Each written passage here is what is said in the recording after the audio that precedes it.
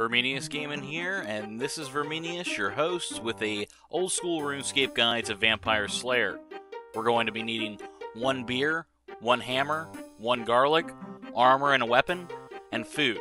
Recommend a holy symbol while fighting the vampire. Also, Varrock teleport and a glory amulet would be useful to get around a lot easier. And make sure you're able to defeat a level combat 34 vampire. Alright, and our quest is going to start here in Draenor Village, at the house where you're going to find the guy named Morgan. We're going to go ahead and talk to Morgan, and we're going to select option number 1.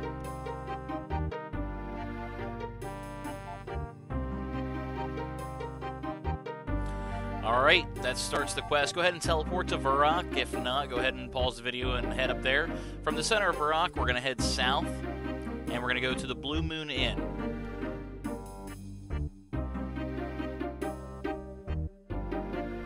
Once we get inside the Blue Moon Inn, we're going to head over and talk to the guy that's got the white apron on, who looks like he's a little bit drunk, Dr. Harlow, and we're going to select option number 2.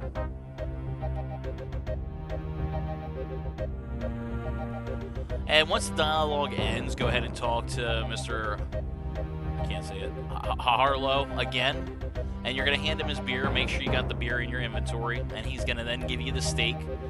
And we're going to go ahead and use your glory amulet and head back to Draenor Village. If you do not have it, go ahead and pause the video and head down there.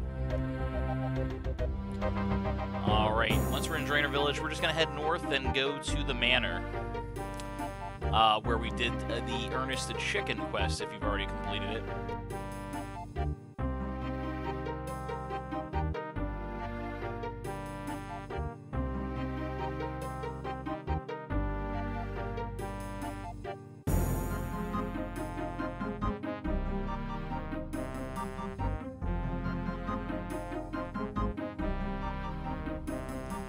Alright, we're going to head inside the manor, and we're going to go just north to the furthest we can, to the wall to the furthest north, and we're going to head to the right and then down. We're going to be going to that little symbol that looks like a dungeon. Go ahead and climb down there. Make sure you're wearing your holy symbol, and make sure you got your steak and your garlic in your inventory before fighting the vampire.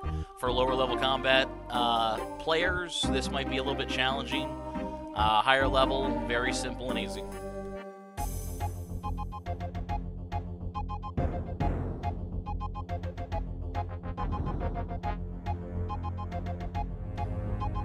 And in case I missed it, you just click on the coffin or left-click search.